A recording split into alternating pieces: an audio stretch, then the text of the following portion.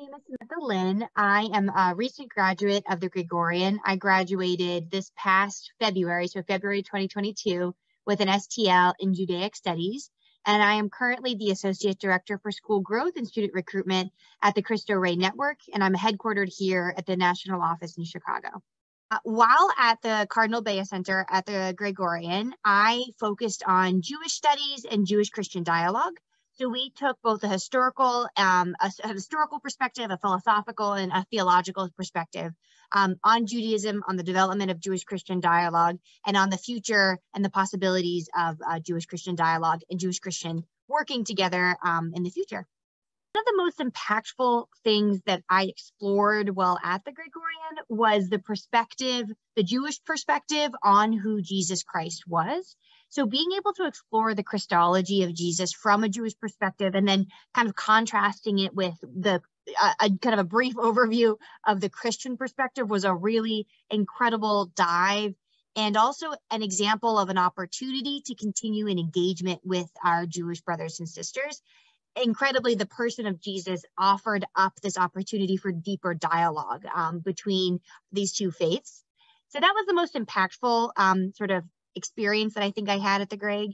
How the Greg has influenced my work here at the Rey Network, not necessarily because of what I learned in the classroom, but because of how I learned. Because the Greg is such a diverse and international place with many different perspectives and many different sort of goals going into what people hope to take out of their experience, I've really been prepared to navigate a very diverse and Christ-centered experience here at the Rey Network as I work to provide high-quality Catholic college prep education for students predominantly of color and all from the lowest income quartile in the United States. As one of the very few lay women at the Greg, my experience taught me both kind of the importance of finding and creating space for yourself.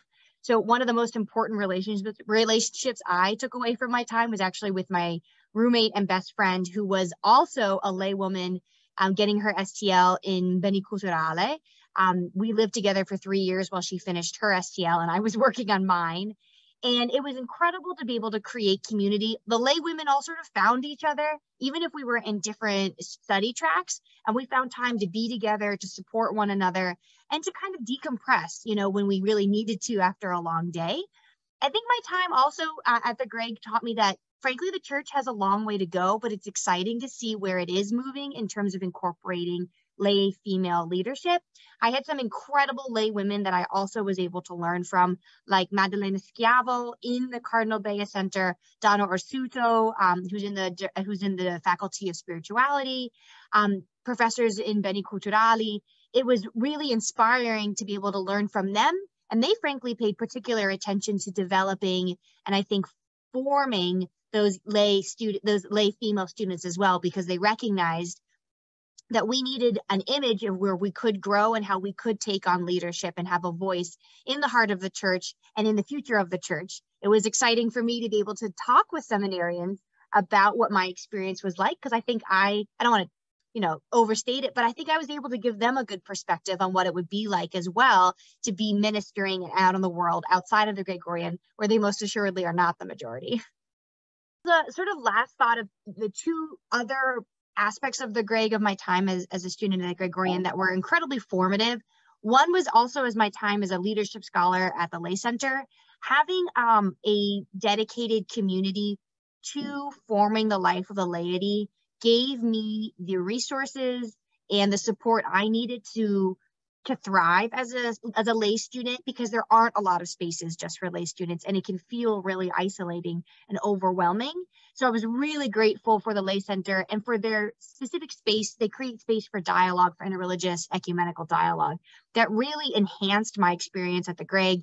We would have interesting classes at the Greg and then continue the conversation because those professors would come and speak at the Lay Center, which was really important. And then the second thing is, I think I had a very unique experience at the Greg because I was in a program for Jewish studies, so Judaic studies and Jewish Christian dialogue. I am so grateful for the perspective that it gave me, because the future of the church is facing outward. It is how she interacts with the world around her. And there is so much that we can learn and take away from our mistakes in the past, but also from the joys that we've been able to experience in the Catholic Church's growing and developing relationship with the Jewish people. I'm so excited about the future of the church because I know that when she starts to look outward is when she really finds the fullness of her mission. So I'm really grateful for my time specifically in the Cardinal Bea Center.